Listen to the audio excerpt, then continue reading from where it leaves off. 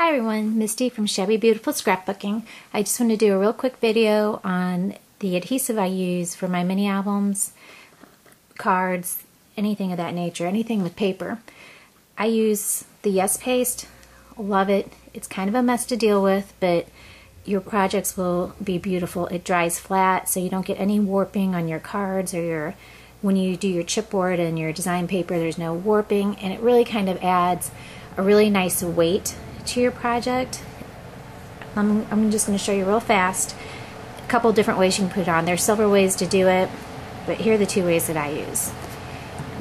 As you can see, I'm a very sloppy person with my paste. Try to pry that open. It's just like, looks like paste like when you were in grade school. It's a little bit smoother consistency.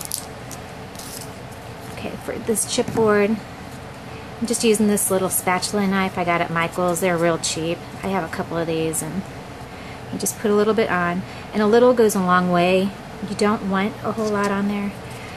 This is a foam brush, and basically you're just gonna, you want to just take it all the way to the edges.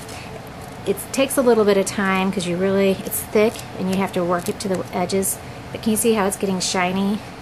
You want a super thin coat all over. Okay. So you put,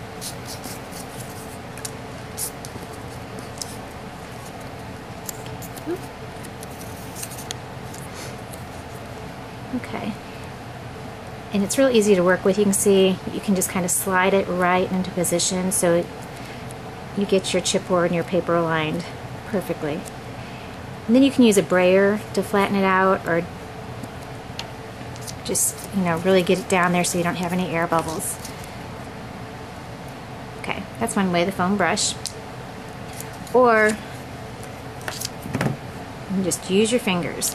The heat from your finger kind of melts the glue a little bit, and sometimes it's a little faster if you do it this way. And I just kind of work in circles to the edges. Just make sure you have your wipes handy nearby to clean off, or you'll be a big old sticky mess. Now, I've read that some people will use a credit card and use it as a squeegee, and they'll just dip it in, put it on, and just make a real thin layer. I don't know that I would do real well with that. The other thing is it's water soluble, so if you get some on your project, so you get a little bit on the edge, just take a paper towel, a little damp, wipe it right off, no problems. Okay, there it is. I use it for everything. I've tried every other adhesive. I've tried tape runners, Mod Podge, all that, and I can't find anything I like better. It's worth the extra mess, and honestly, I don't know what it does, but it does give a nice weight to your project.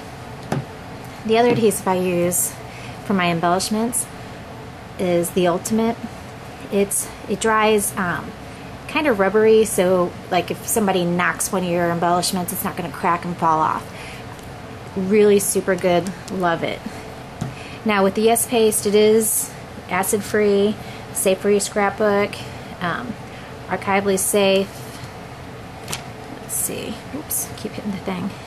Okay, it says use on paper, leather, cloth, tin, wood, imitation leather, glass, metal, printed surfaces, much more. I usually use it paper to paper or paper to chipboard, so I don't really know how it works on the rest of those, but like it said, it's easy to clean up. It doesn't wrinkle delicate materials. It's just great. I love it. It's kind of pricey. It's like $10 or $11 at Michael's, so bring your 40% off coupon. And also, I am a big sloppy scrapper, and I'll leave for an hour or whatever, and I'll forget the lid's off. If you ever get dried out, it'll dry out and crack. Add a little bit of water, stir it up, good as new. I've probably had this container 6 or 7 months, and I probably had to add water to it a couple times. You don't want to add too much water because then you might wrinkle your paper. But if you add too much water, you just leave it open and until it's the right consistency again. So this is what I use. Love it. You should try it. And that's it. Thanks, guys.